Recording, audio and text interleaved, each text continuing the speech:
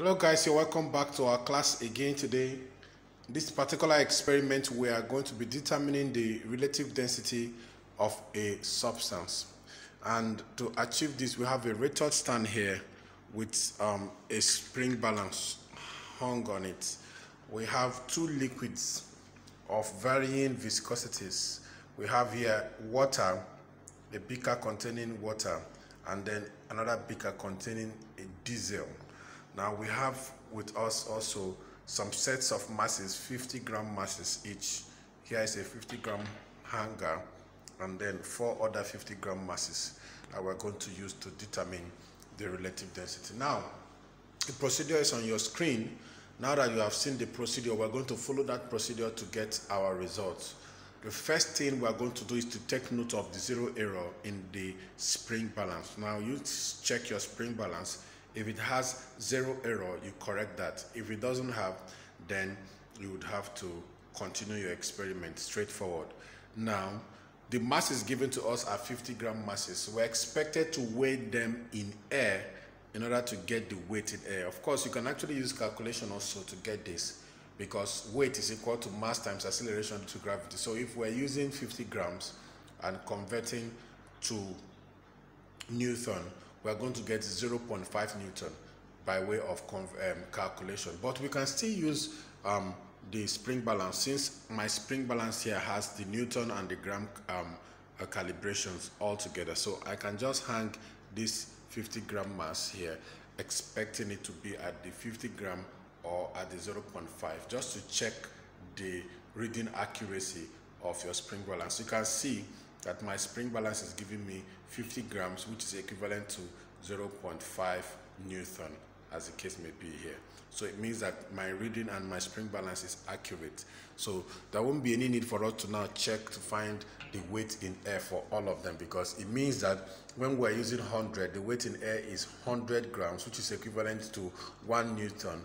150 will be 1.5 Newton, 200 and 250 will also be 2 Newton and 2.5 Newton respectively. So we are interested in finding the weight in both liquids. So we are going to be starting off with water. So we are going to insert this in water and check what will be the spring balance reading. We are going to do that for the 5 of them, and then when we are through with water, we clean these particular masses and go over to the next liquid. So let us quickly check the reading of this mass, 50-gram mass in water. So I'm going to reduce this such that it will come to the level of the water. Ensure that the mass is completely immersed in the liquid, and avoid a case where it is resting at the bottom of the beaker, in order that your result will be accurate. So here is what we have now. We have the 50-gram mass completely immersed in water. You can see the water, the beaker, the mass inside water. Now, let us find out what will be the reading on the spring balance. Make sure you avoid parallax error. If you read it at eye level, you will notice that the reading, the pointer is not exactly at 50, it's at 0.4. You can see just the one before the 50-gram mass. That's 40 gram, which is equivalent to 0.4 Newton. Now that is for 50 grams. So we are going to put another mass to get for 100 gram. Okay, now we have added the 100-gram mass. Here you can see 2 of the masses inside, the hanger and then another 50-gram mass. If you check the reading here, you're going to see at eye level that the reading is at 0.85. Look at it very well. You see that it's at the 0.85 mark. So we're going to take note of that reading. Recall that the initial one was at 0.4, and in this one we have 0.85. So we're going to continue adding another 50-gram mass and then check the results. As we proceed, we have added another 50-gram mass, making it a total of 150-gram masses. You can see it all inside the liquid.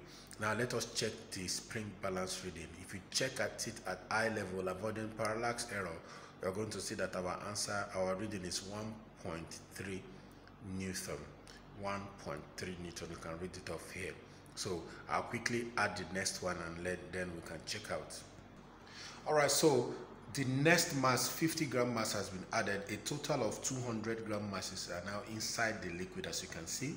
And then next is to check our reading here, and then at the spring, on the spring balance, you can check our reading is 1.7 Newton, 1.7 Newton. And then finally, I'm going to add the last mass and then check out the last. And then the final reading here for the liquid water, the 250 gram masses has been added into the water, and then we have our reading as 2.15 Newton. So 2.15 Newton is the last reading for 250 gram mass. So recall that we are meant to repeat this procedure for another liquid. In this case, we are using a diesel. So in the examination, it's going to be marked L or any other letter, but I'm giving you the liquid that we're using in this particular case, a diesel. So let us quickly dab this and remove the water from the body of the material. We're going to use a tissue to do that, and then we'll proceed with the next experiment. So we have switched liquids now. We have the diesel here. Ensure that you confirm the reading of your spring balance at the beginning before you continue the second procedure. The reason being that sometimes your spring may not be perfectly elastic. So sometimes it may not return back to the 0 point. So you have to check before you continue. Now we have checked that, and then we have inserted the 50 gram mass here.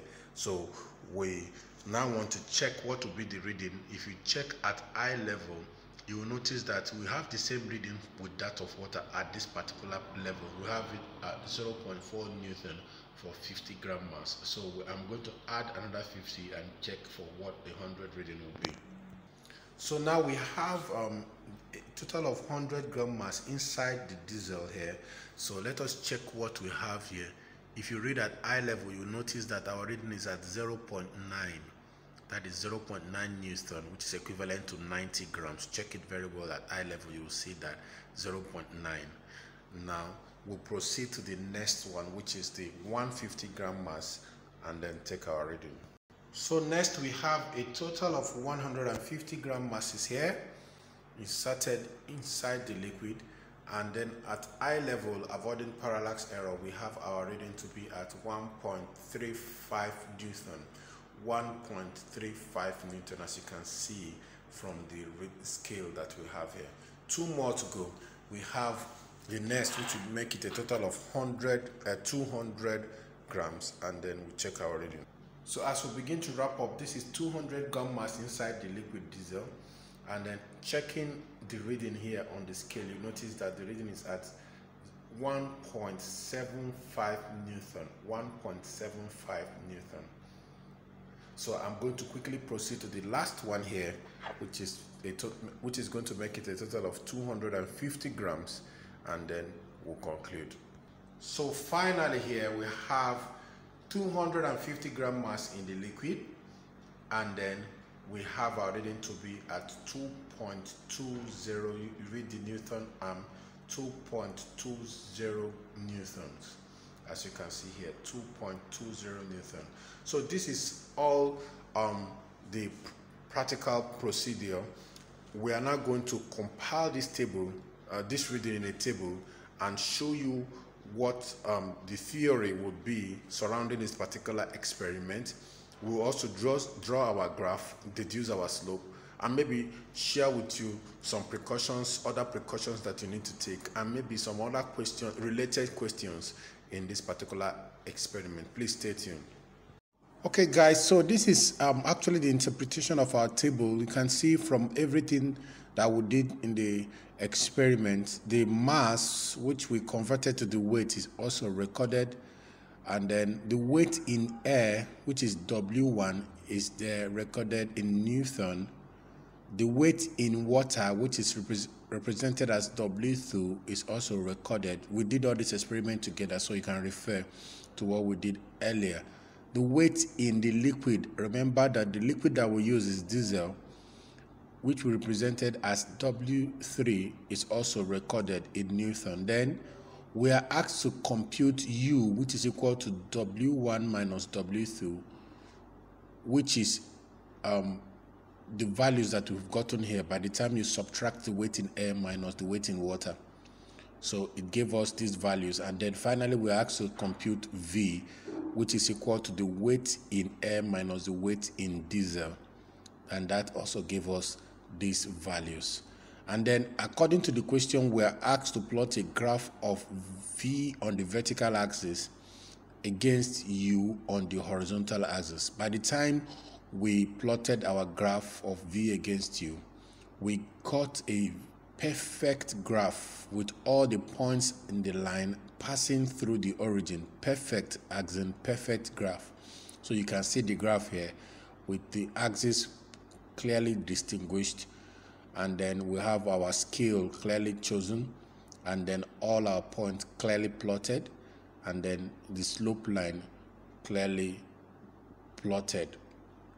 The slope value for what we have here, after we computed that, which is the change in V over the change in U, we got the value to be 1.0. Now, what is the theory behind this slope? So what is the physical representation of this particular slope? You can see that the upthrust of the solid in water, which we deduced from the experiment as U, was W1 minus W2, and then the upthrust of the solid in liquid, which is diesel as we used, is W1 minus W3. Now, the formula for calculating relative density of a liquid is upthrust of object in liquid over the upthrust of object in water. So recall that the relative density of a liquid is deduced using this formula, the upthrust of object in liquid over the upthrust of object in water. Remember that we've talked about this in our previous videos. And then by the time we substitute what we have, you will see that the graph that we plotted, which is the V over U, is exactly the relative density of that particular liquid. And it means that the value that we've gotten, 1.0, represents the relative density of diesel. So I'll now give you an assignment to check the exact value of the relative density of liquid. Of course, the relative density of water is 1, right? But the next liquid close to it is diesel. So go and find out what is the relative density of diesel. But aside this, there are some other few things that we need to take note of. The precautions that we took during the course of the experiment.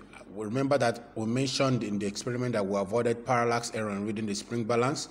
We also took note of the zero error before we started using the spring balance. We also avoided splashing of liquid, just dropping the masses anyhow inside the liquid. We avoided objects touching the bottom of the sides of the beaker, and then we cleaned the masses before dipping them into the liquid. This whole experiment is hinged on Archimedes' principle, and this principle states that when a body is wholly or partially immersed in a liquid or a fluid, it experiences an upthrust which is equal to the weight of the fluid that is displaced. Now, a question here where we are asked to determine the reading on the spring balance when a piece of brass of mass 20 grams is hung on a spring balance from a rigid support and completely immersed in kerosene of density 800 kg per meter cube.